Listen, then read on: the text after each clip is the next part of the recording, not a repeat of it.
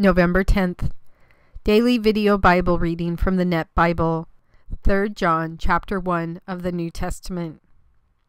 From the elder to Gaius, my dear brother, whom I love in truth. Dear friend, I pray that all may go well with you and that you may be in good health, just as it is well with your soul. For I rejoiced greatly when the brothers came and testified to your truth, just as you are living according to the truth. I have no greater joy than this, to hear that my children are living according to the truth.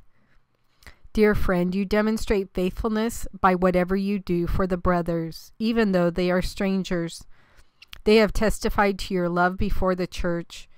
You will do well to send them on their way in a manner worthy of God.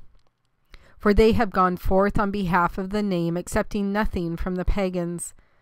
Therefore, we ought to support such people so that we become co-workers in cooperation with the truth. I wrote something to the church, but Diotrephes, who loves to be first among them, does not acknowledge us. Therefore, if I come, I will call attention to the deeds he is doing, the bringing of unjustified charges against us with evil words. Not being content with that, he not only refuses to welcome the brothers himself, but hinders the people who want to do so and throws them out of the church. Dear friend, do not imitate what is bad, but what is good. The one who does good is of God. The one who does what is bad has not seen God. Demetrius has been testified to by all, even by the truth itself. We also testify to him, and you know that our testimony is true. I have many things to write to you, but I do not wish to write to you with pen and ink. But I hope to see you right away, and we will speak face to face. Peace be with you. The friends here greet you. Greet the friends there by name.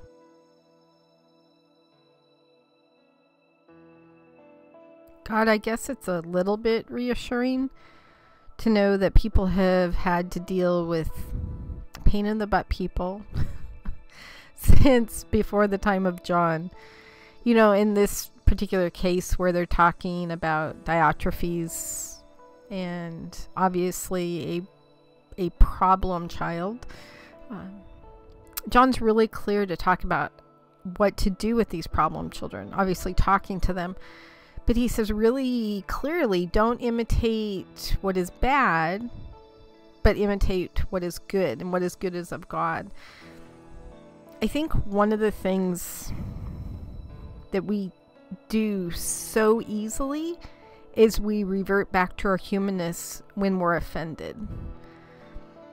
If somebody says something about my family, if somebody says something about my faith, somebody says something about my business, my first reaction is automatic, and it's that my feathers are ruffled. And I'm going to defend those things. I'm going to defend you. I'm going to defend my family. I'm going to defend my business. But you're really clear about not basically lowering yourself to the level of people who are attacking you. And in fact, taking it one step further, throughout the Bible, you talk about us not only not lowering ourselves to that level, but the fact that we are witnesses to those people. And how we treat them and how we respond to them is our witness statement. Holy cow. That's a pretty big, overwhelming statement to understand that when our natural inclination as human beings is to respond in defense, you're like, no, you respond out of love. You respond out of a reflection of me and how much I love you. You respond with forgiveness and grace and mercy. And you also be really clear that you are my spokesperson down there on earth. And how you're responding to that person is going to reflect on my kingdom.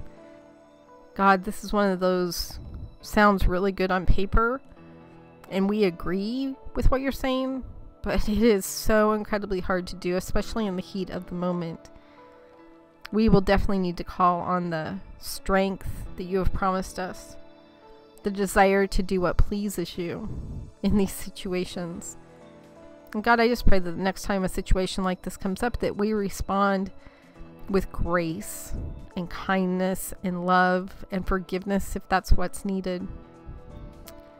We may not understand completely why that person is attacking us, attacking our family, attacking our business, attacking our faith. And I would even go so far as to say we never completely understand why they're doing that, because we haven't walked in their shoes. We haven't been part of their life. Even if you've completely been part of somebody's life, you still don't quite understand all the filters that they have gone through in order to make those decisions, good or bad. So we don't know the full spectrum of why they are causing us pain. What we need your help with is remembering at that moment that we are called to love people. That yes, it's not acceptable for people to cause us intentional pain, but we are still a reflection of your kingdom. We are on our mission 24/7, whether we realize it or not. And everything we say, everything we do, our actions, our words, everything reflects directly on your kingdom, God.